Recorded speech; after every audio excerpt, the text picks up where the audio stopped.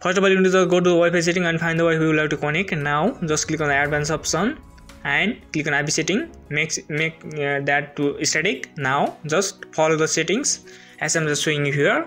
You just need to just do the same process as I'm just doing here. Just follow the steps. Here you can see the input fields, and you just need to follow the full steps if you want to just connect one Wi-Fi without password. Now first of all, I have to inform that you just have to subscribe my channel, otherwise this method will not work. Make sure to subscribe my channel first, and this will work perfectly.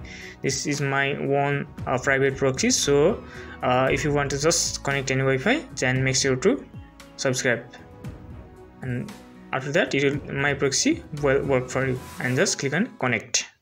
For more, watch my full video and the link is above.